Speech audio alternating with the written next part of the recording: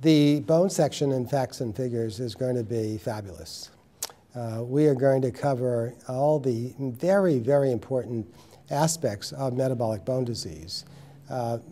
What is the most important metabolic bone disease? It clearly is osteoporosis.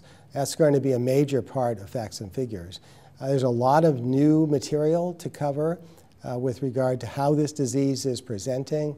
A lot of challenges, demographic challenges in terms of the diagnosis of osteoporosis and how we can utilize the technologies available to identify women and men who have this disease.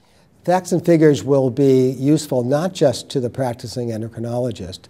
The way this monograph is being designed is that it should be useful to other healthcare providers, not necessarily specialists, not necessarily physicians. I think this information will be very valuable for anyone involved in learning and being brought up to date on the major bone diseases of our time.